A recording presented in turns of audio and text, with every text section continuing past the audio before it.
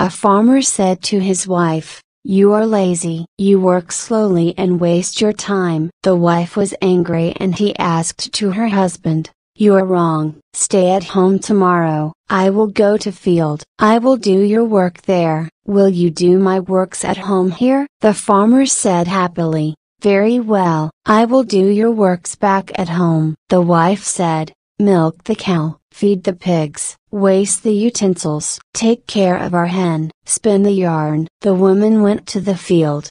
He took a vessel and went to the cow to milk it. He tried to milk the cow. He received a good kick. He then went to the pigsty. He hit his head against the beam. He went to feed the hen. He forgot to spin. The wife returned from the field. The farmer hung down his head in shame. Thereafter he did not find fault with his wife. They lived happily together for a long time.